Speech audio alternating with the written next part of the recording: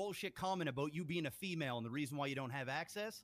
And then when you get a measly $200 uptick after we fucking slaved to go all out there and I ran out of gas and I'm trying to fucking find a car to go and feed you stuff and I've fucking been giving you stuff on the regular and then you disrespect me like that and the company as a whole. But and that's then you your want to job. whine and complain about I have to call job? you to get the product. Yeah. You Why have don't to give have it some to me. Fucking patience. I don't have to give you nothing and you'll never get another piece of weed from me again in your fucking life.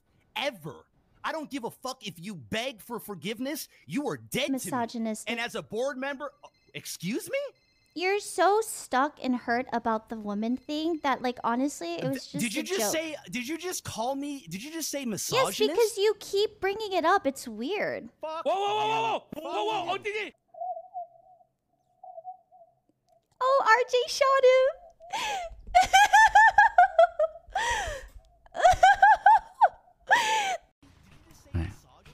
Yeah. Listen, whatever you do, I support you, RJ. Fuck you. Fuck you.